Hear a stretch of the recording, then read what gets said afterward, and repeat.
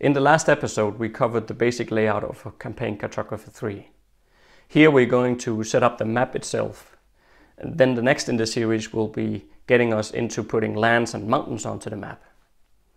If you're new to Campaign Cartographer 3, I advise that you watch the first videos in the series first, but if you don't mind jumping right in to the middle of it, then by all means. Oh, and by the way, you don't have to make any notes. At the end of the video, you will find my personal guide. It's a complete step-by-step 11-page document as a complete free download, and it covers everything that I'm teaching in this whole video series. So let's get into it.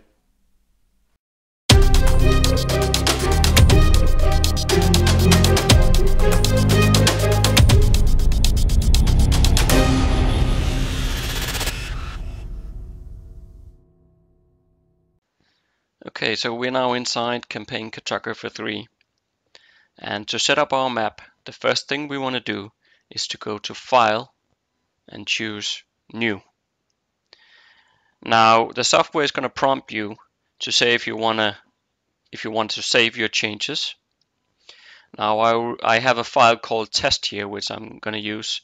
And of course, my options here are in Danish, so your version will say yes and no, which is basically what it says here. So I'll press yes, please. Then you are prompted by the drawing wizard, and here we're going to select Overland Maps.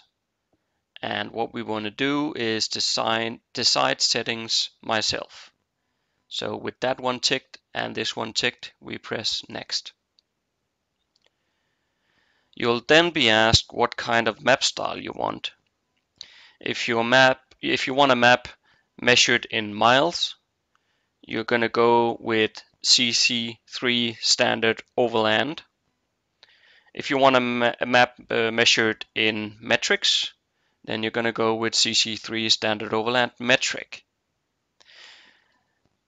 Now, there is a bunch of choices here. The only one you have to worry about is the two at the bottom here. So for now, I want to measure my unit in miles. So I'll choose this one and press next. The next page that come up here is for selecting the appropriate dimensions of the map.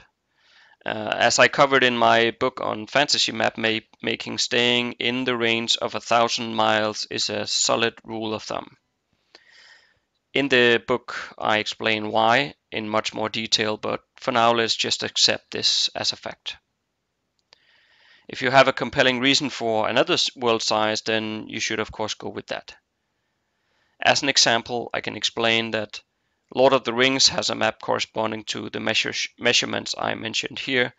The distance from Bag End to Mount Doom is approximately 1,000 miles.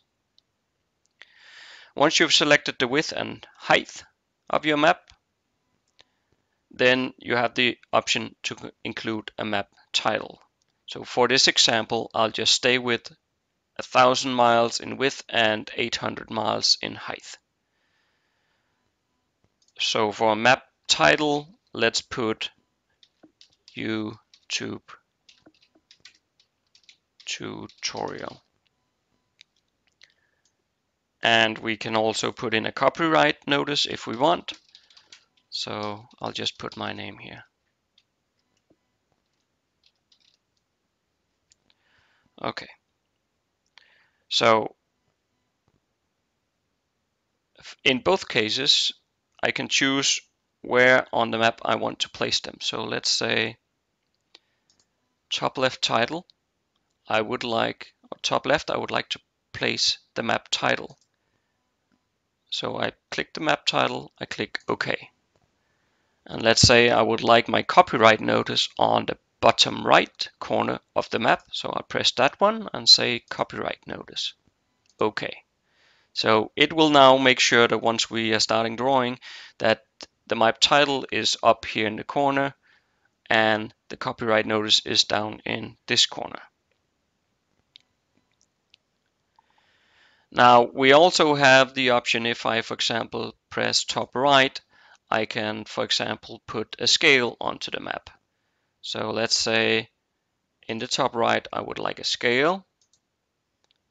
in the bottom left, I would like a compass rose. So I have 3 options here I can choose from.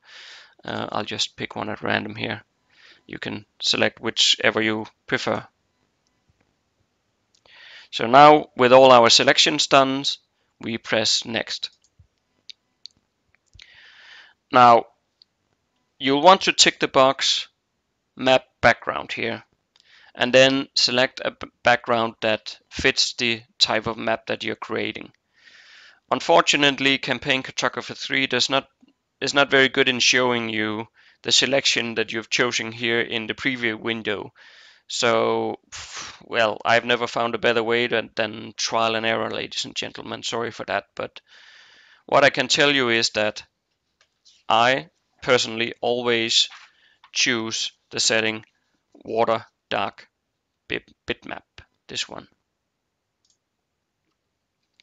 This will give you a base of ocean onto which you can place all your land masses. So basically that's why, as I explained in the first video, why my screen had this kind of a watery bluish color instead of the Campaign Cartographer logo, etc.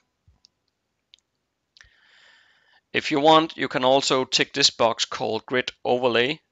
What this will do is laying a grid across your entire map, you know, like the ones used on board games. I never do this, but if it makes sense for you, go ahead. If you do, you can also select grid settings, and once you're done with all of this, you can apply. I'm not going to do it, so I'll say cancel. Once everything is set up, press next. Now this next window in the wizard is asking you about multiple levels. So this is relevant when you're drawing houses or dungeons or something where you have multiple levels inside. For our purposes, we're not interested, so we'll just go ahead and click finish. You'll then be prompted about saving the file. It'll automatically suggest to save itself inside the CC3 folder on your computer. But you can choose another location if you wish. So in our cases, I will save the whole thing on the laptop, or desktop, sorry, and press save. And there you have it. Your map is now set up and you are ready to draw.